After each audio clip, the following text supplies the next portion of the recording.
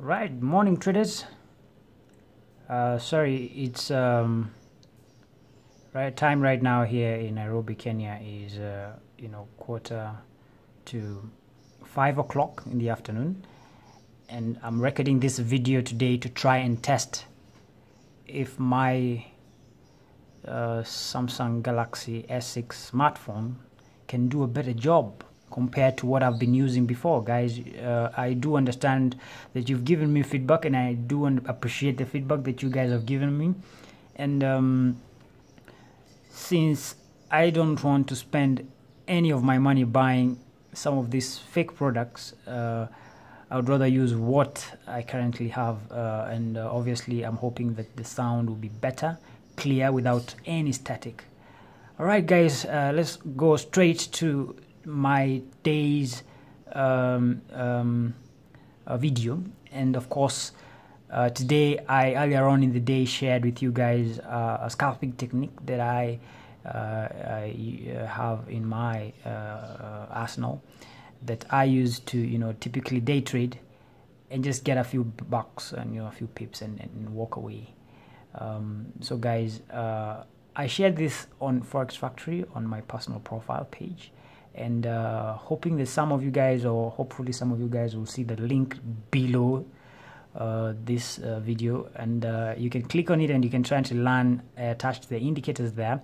You can try to learn a few things from my scalping technique. Of course, they say, we usually say that this is live on the fast lane. Yeah, this is live on the fast lane.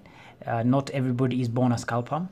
In the scalping world, things happen very, very fast, and you can see, guys, right now I'm currently on a 1 minute chart. You can see, guys, 1 minute chart. So yes, everything happens very, very fast, obviously, and you have to keep up with the pace. So typically the good thing about scalping is that you're in and out within minutes, and unless the market whipsaws you because of some fundamentals, some news. And I started my trading career as a scalper, and of course I evolved into some swing strategies that I also have, and I've also taught, and so on and so forth. So this scalping technique is typically very simple. Of course, I had some trades that I fired, or rather I took around this level when the market gave me a red buffer. My indicator gave me a red buffer, and of course I love to combine this with the Cobra Forex system. Of course, we call it the THV, because you have to know these key price levels and be able to cope or adjust accordingly. So I got my buffer, and prior to that I had a bullish, sorry, not a bullish divergence, but a bearish divergence. You can see this, guys, you can see bearish divergence right about this level. Of course, this was a fake signal, because we wouldn't have short this price at this level. We would have patiently waited until our buffer gave us a green, a red buffer, or a buzzer, and you go in short immediately.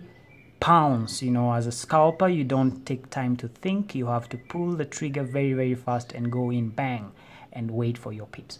All right, so I pictured this trade at particular this level, and I took the trade right down to around this level where you can see some reaccumulation. I hope some of you guys understand volume spread analysis concepts according to Sir Wyckoff. A reaccumulation on a 1 minute chart. You can see, guys, what's going on here. You can see, and it's just right above the FPV. This is the pivot. Yeah, guys, take time to understand the various concepts in forex trading, and apply and reapply, and constantly think outside the box, man. You have to think outside the box to make pips. All right, good. So clearly, as you can see right here from the THV system, we can see obviously this is a clearly bullish day, and the bulls are having fun, waiting for the dips and buying the dips. So if you love it live from the fast lane, guys, I'm saying you have to be on a 1 minute chart, and if you have to zoom in a bit for fewer setups, you have to go at least to the 5 minutes chart, and be patient and wait for the conditions that I shared on my link on Forex Factory. Feel free to click the link and go there and understand the rules behind my scalping technique. All right, guys, I have a buy right about this level. As you can see, I have a buy right about this level. Of course, I anticipated this buy because I could see we had some bullish divergence. Again, if you're a newbie and don't understand what is divergence, baby pips. You know, you need to visit baby pips, or rather Google your friend and try to learn about divergences. This is all to do with momentum. My scalping technique is founded behind momentum. With momentum by your side, you make very easy and nice profitable trades. As you can see, the bears were losing it, and I saw this green line. Are you seeing them, guys? Seeing them right about this level? You can see we had a bullish divergence, and all I needed is some backup to tell me, hey Nathan, something is about to go down. Understand? So all I did was to patiently wait for my buffer or my buzzer to turn green, and bang, I'm in. You know, you don't have to think or blink twice. Of course, we had some nice confluence, guys. I want you to see this. We had some nice confluence with the FPV right about this level. You can see, guys, those of us who call this, of course, we call this support and resistance. This was offering some nice support, tested, retested, and of course the VSA traders understand that this is what we call an accumulation phase, a reaccumulation, and of course there will be a move after this reaccumulation. Some of you may call me crazy because I'm applying Wyckoff concepts. You know, some of you believe there is no volume in Forex. You know, pretty much you're free to think or believe in what you want to believe, as long as you're a profitable trader. Okay? All right. So, guys, what you're watching right about this time, if you're watching my trade, I'm currently up about, 3 or 4 pips. And all I'm looking for, guys, is the exit rules. I said in my link on Forex Factory that you can go for blocks of 5 pips if you're conservative. If you are a bit dynamic and you want to make the system a little bit dynamic, guys, we're saying you are free to hold your trade longer, you know, and all you'll be looking for is an opposite signal. By that I mean we need to get some bearish divergence that will be represented by a red bold line. Get this clearly, guys, a red bold line. You understand? Red bold line that will signal that, hey guys, some momentum is losing them, the bullish run is losing momentum. Secondly, what if we don't get a bearish divergence? What will you be looking for? You will be looking for the buffer or the buzzer line to turn red, and whichever time it does, like you can see, the market is trying to, tempt my patience and my emotions. My psychology is being tested here, guys. As you can see, it's being tested. They want me to click out. I will only click out if my rules are met. Of course, guys, like we're saying, is if this line turns red, I will be very happy to click out and take a loss. I will take a loss, guys, whatever amount it will be. I will take a loss because the system is probably going to net me more pips than I'm going to lose, guys. That's all I'm saying. So 2 things we're looking for is the change of color of the buffer line, of course, or a bearish divergence, which is the opposite signal of our current position, which is a buy. And if that happens, man, I will be out. You can see my patience is being tested, and you can see right now we are looking at a situation where the line is on the brink of turning to red. So I will click out and lose, how much is this? I will lose about 6 or 5, 6 or 4, no, not 6, or rather when it turns I will lose about 4 to 3 pips. But we are saying you will probably make much more because the winning runs are more than the choppy lines that we are going to get, or choppy moves, or when the market is ranging. So we are saying, guys, to avoid a ranging market, you have to ensure that the trading times are observed. Of course, we're saying the live market, we are saying that the best trades are usually very early in the morning. Kenyan time is about 8, 9, 10, 11, 12. Get 3 hours up front early in the day, make your 40 pips, and then you can wait for the afternoon session. Let the traders in London go for their lunch break, come back later, and then try to trade the overlap session. As you can see, right now is about 5 o'clock in the afternoon, and all you'll be looking for, guys, is to exit. Is for volume. We know the volumes peak, or the volumes are a bit higher during these sessions. And of course, you're saying, if if you trade the Asian session, you're going to be whipsawed and you're going to be chopped and you're going to lose quite a bit. And it's not going to be fun for you at all. You're not going to have fun trading. The main essence of trading is to have fun. As you can see, guys, I have my confirmation here is that the buffer signal has told me to sell, or a buffer signal has given me the opposite signal, which will be pretty much you know, guys, all we're saying is you have to be disciplined and take the loss and move forward. So guys, I'm just about to lose 151. I think I clicked out with 130. Stick to your strategies, rules.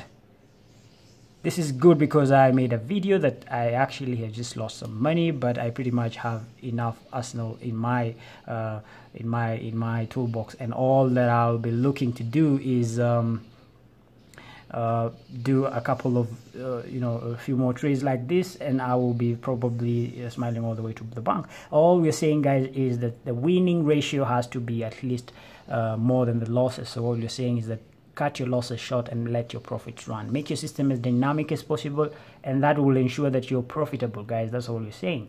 So don't want to gamble. Don't try to hope and wait and say that, oh, I think you're going to bounce off this FPV. Man, they may be loading this thing up and just dump it like what they do when they dump some stocks and everything. So what we're saying, guys, is be friendly to your terminal, be friendly to your strategy, follow it to the later. Don't be egoistic kind of trader. Don't be afraid to take a loss. Take a loss as long as the rules have indicated that you need to exit.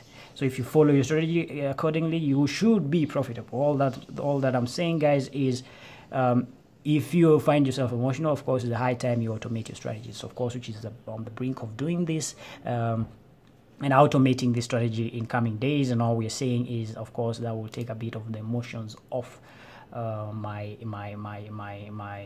way. So I want to show you guys a couple of trades that I fired this afternoon. Of course, as soon as I came back from looking for some dog food, I came and just found the market was just on the brink of, you know, a big fall. Then I was like, all right, it retested that particular level, and I could see a nice selling setup right here. Look at this, guys. All I'm saying again, some bullish divergence, you know, weakening. Buyers are losing momentum. Buyers are losing grip of this market, and you can see, guys, we had a nice bullish divergence, and all we were looking for, guys, is the opposite signal. Like it came at this particular level right here, and I clicked out my sell with a profit, and I picked a buy. I rode it all the way to this level. Of course, I saw some bearish divergences around this level, and I was very skeptical. Of course, the emotions took toll over me, and all I did, guys, is I was happy to take some few pips out of this, of course, and the market edged a bit higher, and of course I picked another sell right about this level. So guys, we're saying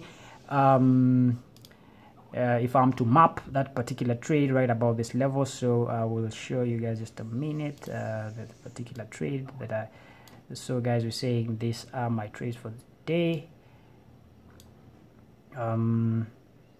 We are saying that you know, it's pretty much about you know, $1,900, which is pretty much okay with me. I can close for the day. As you can see, this was my buy trade, which of course gave me an exit signal, that opposite signal, and I clicked out for a small loss. And before that, I had a nice sell right about this level.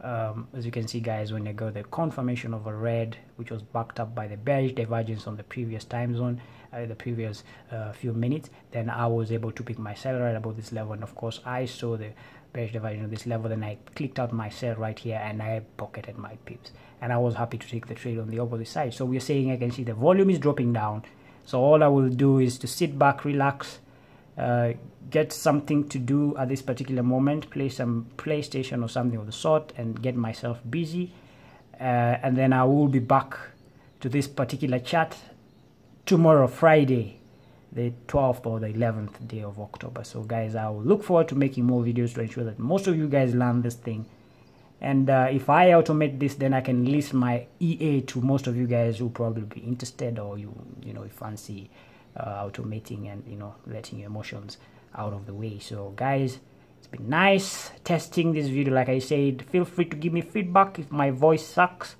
Tell me, man, your voice sucks.